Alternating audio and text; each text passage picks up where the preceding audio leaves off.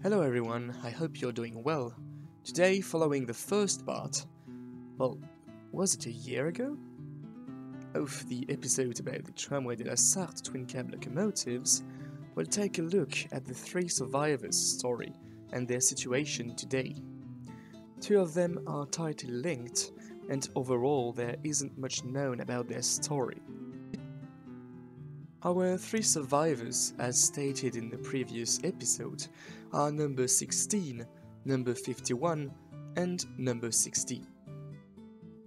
It is quite surprising to see three locomotives of the same basic design and origin still existing, but their survival really is out of pure luck, as we'll see. As the story of the first and last is basically mostly the same, we'll start with number 51, the only example of the three that didn't almost get scrapped.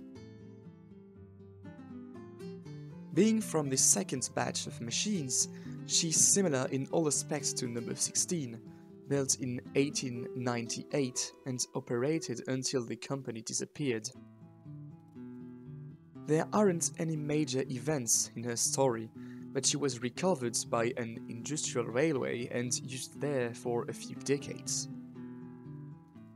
Similarly to the MTVS's TIV-75, she probably ended up extremely mechanically tired from all these years of hard work and hasn't been kept in running conditions since retiring.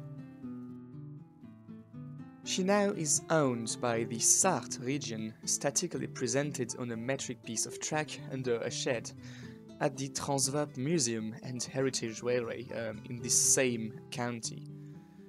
She has also been relatively crudely painted to represent her original livery. As far as I'm aware, there are no real plans for her in the near future, but it already is quite a good thing she survived at all. We'll now take a look at number 16 and number 60, which both had a more interesting story, especially the latter.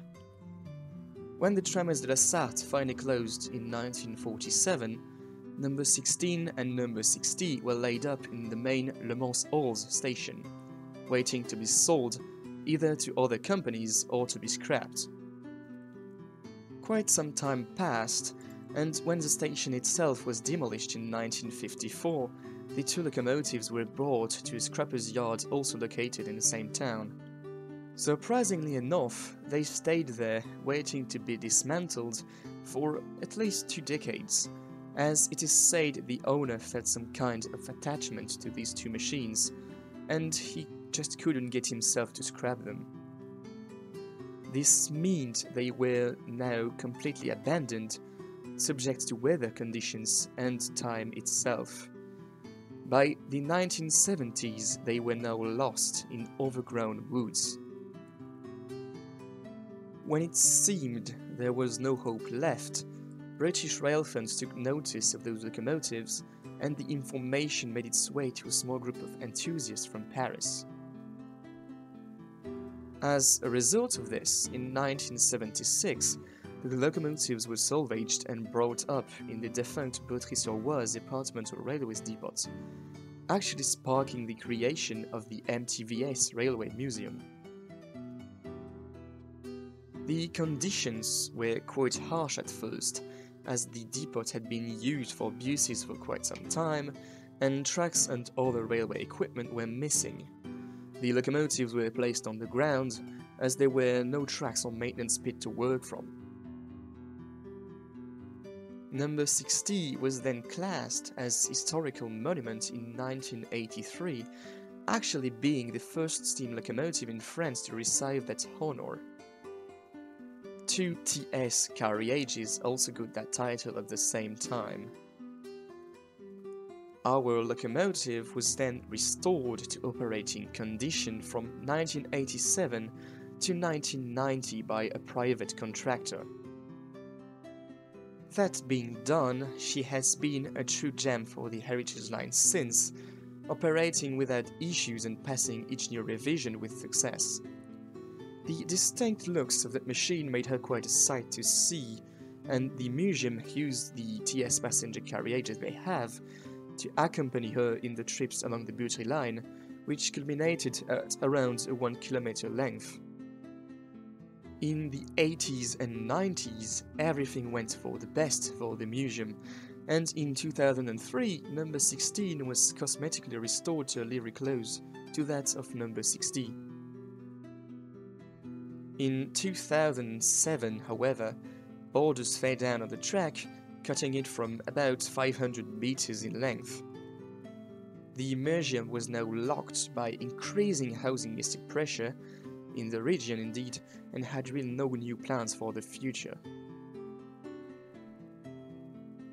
After around 20 years of research, however, a new location near Beauvais appeared, in which the first operation on a very short line were taken by the CDN 36 Lulu and TIV 75.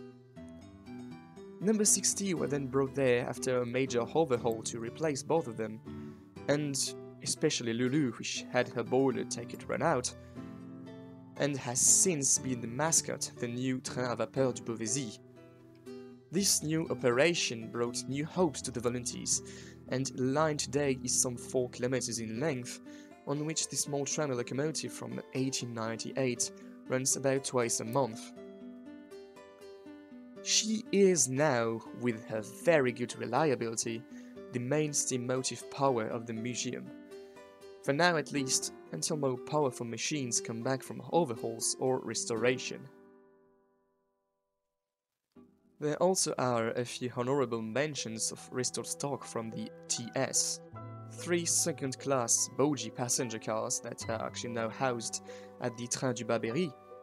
And as we said earlier, 2 second-class 2-axle passenger cars, which are housed at the MTVS. All of these cars are currently operating and have the historical monument status. There ends, for now, the story of the surviving twin-cab locomotives from the Tramways de Sarthe. I hope you enjoyed this episode, and if you did, don't forget to like and subscribe. And now we are on to another one, hopefully before June 2023. Goodbye folks, and see you soon.